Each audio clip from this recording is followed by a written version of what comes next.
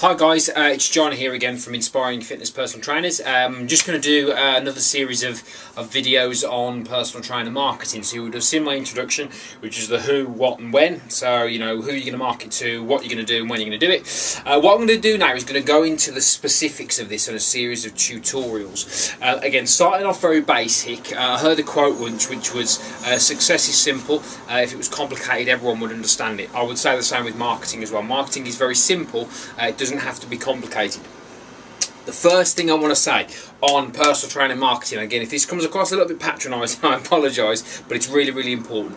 Moving forward, it's becoming more apparent that people are interested in themselves. It's quite an obvious point, but if you think about it, people are only interested in themselves. So that is a bit of a conflict when it comes to marketing, because if you're only interested in yourself and the potential client is only interested in themselves, then there could be a bit of a mismatch there. The first thing you need to do when marketing your business is think about what's going on in the mind of the potential client that you want to train. So I talked about the who before.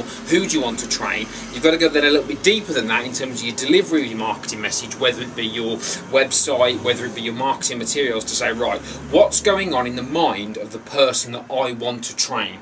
And that's what you've got to tailor to. So think about it. You could have all the fantastic qualifications in the world and they've got their place, all the certifications, we've all got them, but in truth, how important is that to your potential client? Now, to some people it is, and you've got to have credibility, but the flip side to that is that if that's your angle only, then is that speaking to your potential client? Good example would be, you've just done a posterior correction course. Great, brilliant, useful.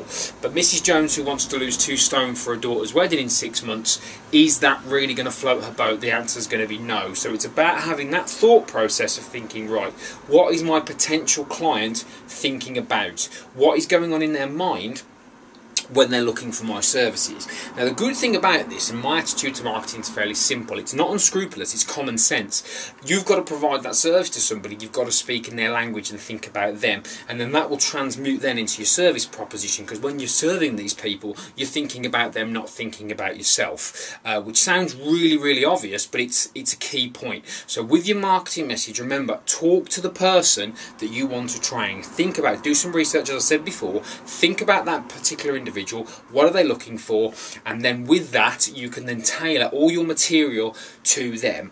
I once saw a leaflet and the first 2 letters on that leaflet was I am. Now, if you think about the person reading that, or you reading that, if you read I am, you're going to switch off because you're not interested in who they are, you're interested in what you want. So a simple tweak would be are you, because then you're captivating with a question instead of it being let me tell you about me. We don't really care about, if I got a leaflet that was talking about the individual, that's not my problem. My problem is, can you fix my problem, which is whatever that might be in terms of your potential client. So that's your first point. With marketing materials, think about your potential client, what are they thinking, and then tailor all your materials to that. There's plenty of good books and resources on that, but yeah, think about that first, and I'll speak to you guys soon. Cheers.